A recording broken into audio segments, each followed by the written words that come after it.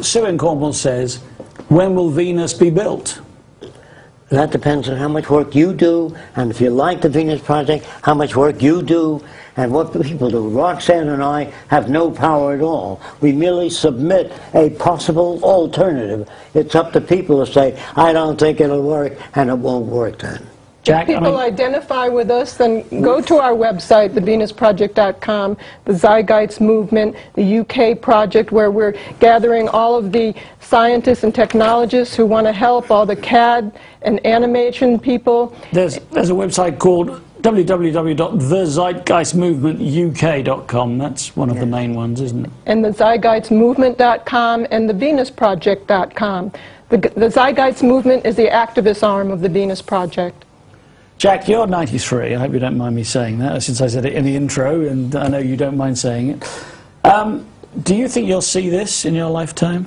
I don't think about that at all. I do the best I can to try to make it possible. If people don't recognize it, I've done all I know how to do. I have no, I'm not psychic. I just deal with probability. The probability is that we'll kill each other, that we will not achieve that, because the rate of damage is increasing. We're polluting the oceans, fish are dying, whales are dying, the atmosphere is being poisoned, the water table is rising up, and the rate of damage is so fast that we don't have enough time to wait for people to become smart. We want to make motion pictures to help people understand not what Fresco likes, but what the conditions are today. It isn't me that's saying I want to control people. I don't. No. But I've taken a lot of time out.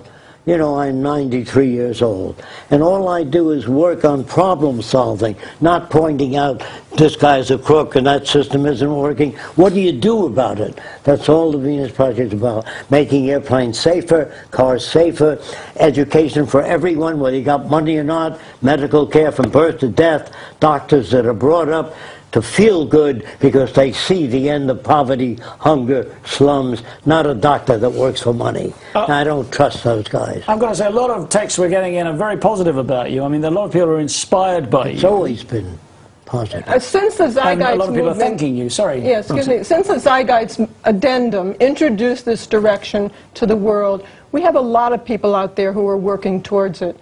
And every way that they can. How can people, if people want to support your dream? They invited us to China to talk about the Venus Project. So here you have space and the Earth, a beautiful gift we got, and we're lousing it up because we're not wise enough to use our technology intelligently. That's what the Venus Project is about. It has nothing to do with what Fresco wants. It has to do what is possible. First, we do a survey of the Earth to see what exists, how much arable land, how much factories we have, and then after that survey, we maintain a population that's in accordance with the carrying capacity of the Earth. If you don't do that, if your population keeps exploding, you're going to have mass starvation, hunger, territorial disputes, unless you maintain a population that's relevant to the carrying capacity of the Earth. Nothing to do with Fresco. You understand? Fresco has nothing to say. He gathers that information. Are you in favor of reducing the population of the planet, Jacque? Not by force, by education. What, so people would breed less? Yes, education. Okay. Understanding what the consequences are. All right, let me read I want to tell you something. Let me read out a couple of texts, because you'll like these ones. Vision, a genuine, real start in the right direction.